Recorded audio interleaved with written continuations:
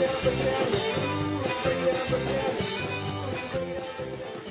this is Chris here with Everyday VBA. In this video, we're going to be looking at the most popular objects in VBA, and specifically, we're going to be looking at the range. We're going to be looking at the worksheet and the workbook. It's common when you start coding, you've got to figure out, well, one, why would I set these objects, or like you would with a variable, make those variable equal to something, and I'll kind of show you why that is. And then the other thing is, what's the difference between using equals and using set? So I've got some code open here. You can go to your Visual Basic Editor. If you hit the Developer tab, click on Developer, it's going to open it up. Here's my code, and these are the most popular objects that you're going to have. The one is the range, two is the worksheet, third is the workbook. Now you'll notice that we don't use equal. Now if you've used variables or arrays, you use the equal sign. And the reason that you can use the equal sign is you're basically pulling out just a small data set, a small set of data, and you're putting that data into that single thing, and you'd use the equal sign. Well, a range has columns, it has rows, it has colors, it has fonts, it has all these different objects, so you can't necessarily set that entire object equal to something, and so you use set. The most popular, in my opinion, the reason you declare these variables is because once you've declared them, you have access to IntelliSense, and IntelliSense is when you put that period after you use that object, after you set that object, it gives you all the IntelliSense that you're going to need. So you've got all these different events, methods, and properties that you can use, and it makes it significantly easier to code. That is honestly the reason why most of the time I actually use these. And so you would go rng.set or select, and we would be good to go. The same is true for worksheet.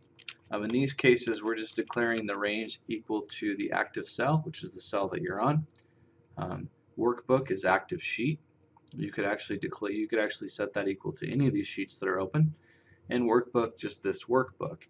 So that is really kind of just a quick overview of the most popular objects. I want to show you something really quick, kind of like a cheat sheet here, and that is the object browser. So if you hit F2 or open up the object browser, it's going to give you a list of all of the properties,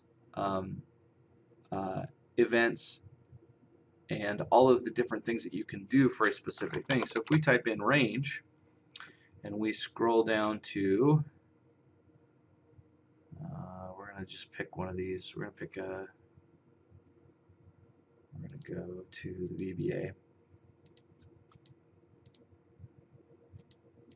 Do all libraries, and you'll notice that when I select range, it gives me all of these different items. So if you ever run into issues with Excel, or you're trying to figure out what your syntax is, you can use this object browser to identify kind of what you're trying to figure out or what you're trying to get at. Let's come down here to range. Should be alphabetized. Let's do by class. What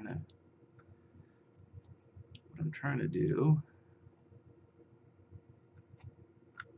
is come down here and show you specifically what that range object would look like.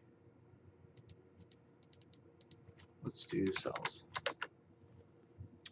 So come down here, we've got cells, we've got our range, you've got the member, and you've got all the different things that you can do. And if you want to figure out what the syntax is, you just double click on this and it's going to tell you what that syntax is. So if you want to use cells autofit, there really isn't a whole lot to it, but if you want to do borders around, there's a whole bunch, right? So you have the line style, the weight, the color, etc.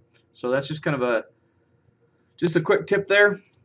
Hope this is helpful. Make sure that you've subscribed to the Everyday VBA channel, as well as if you have any suggestions or comments, please leave those. If you like this video, please like it. Hope you enjoyed.